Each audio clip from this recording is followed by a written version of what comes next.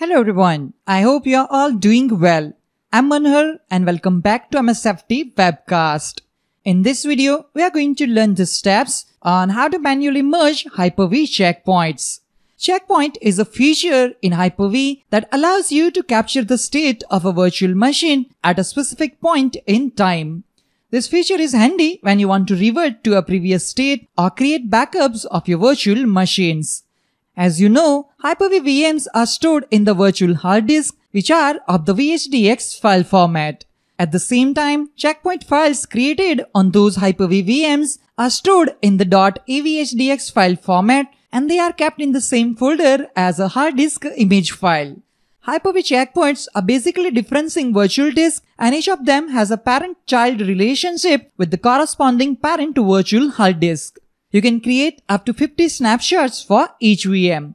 All Hyper-V snapshots are organized in hierarchical order, thus creating a checkpoint subtree. In our previous video, we covered how to delete or merge Hyper-V checkpoints. However, today's video will serve as a guide to manually merging Hyper-V checkpoints. Please note that if you are running into issues with a VM checkpoint, do not immediately attempt to manually merge the avhdx files. A manual merge should be considered as the last option when attempting to fix the checkpoints.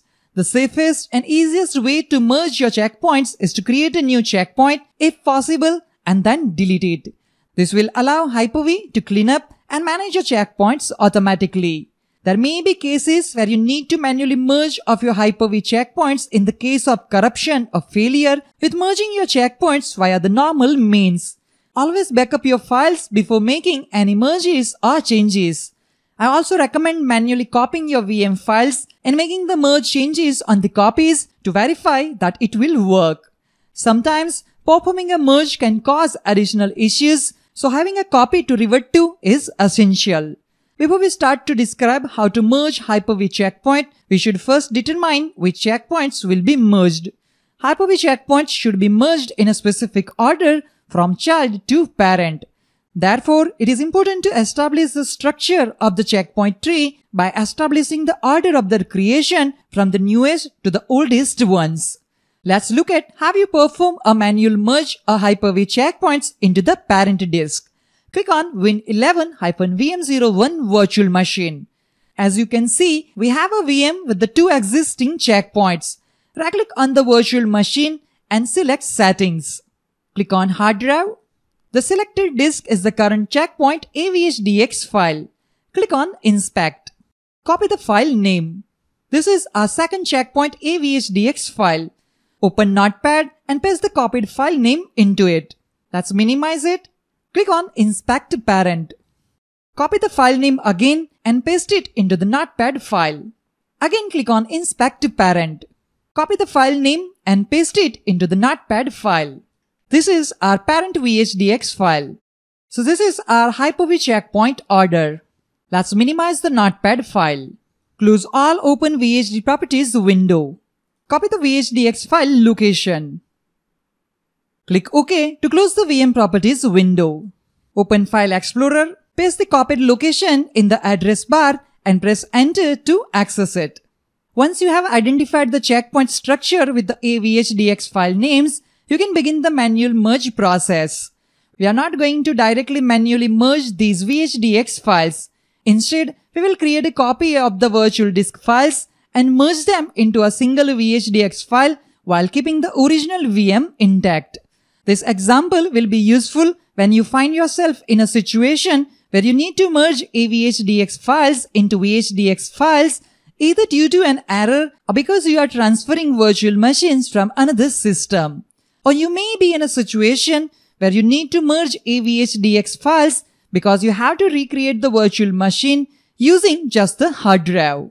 Let's copy the virtual disk files linked to the Win11-VM01 virtual machine. Click on this PC, go to the D drive and access the VHDS folder. Create a new folder and name it Win11-VM01-merged.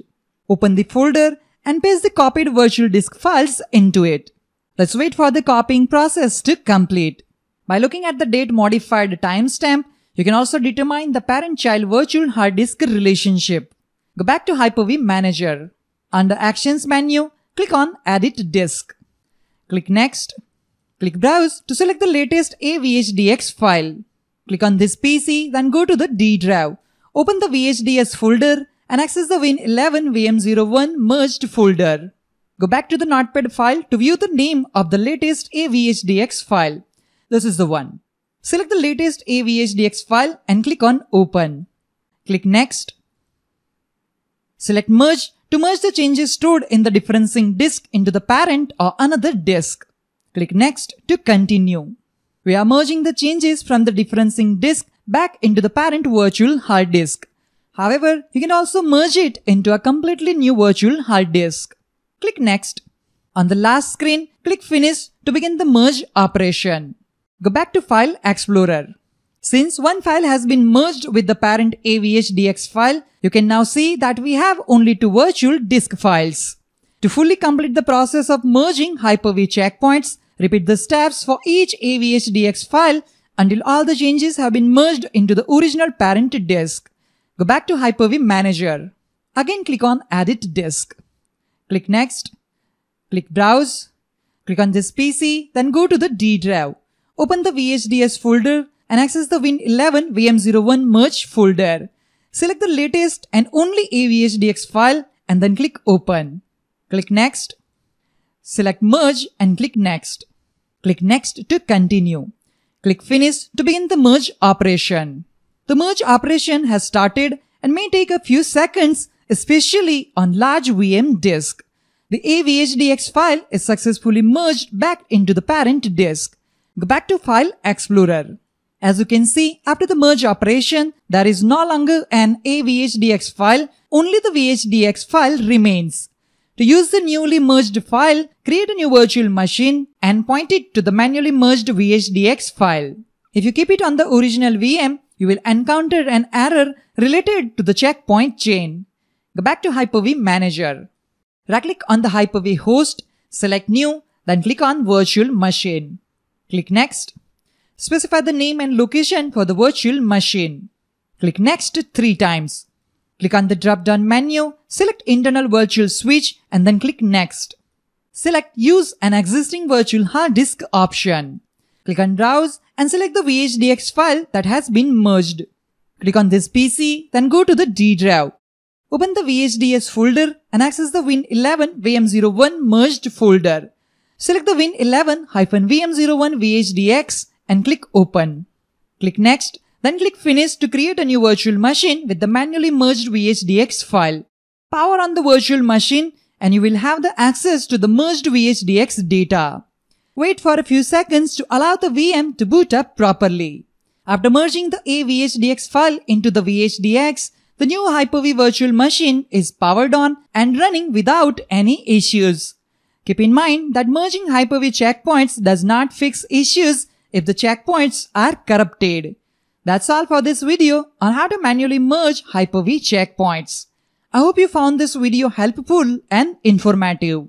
If you have any questions or comments, feel free to leave them below. Don't forget to like and subscribe for more videos on Microsoft Hyper-V and other Microsoft related topics. Thank you for watching and I'll see you in the next video. Have a great day.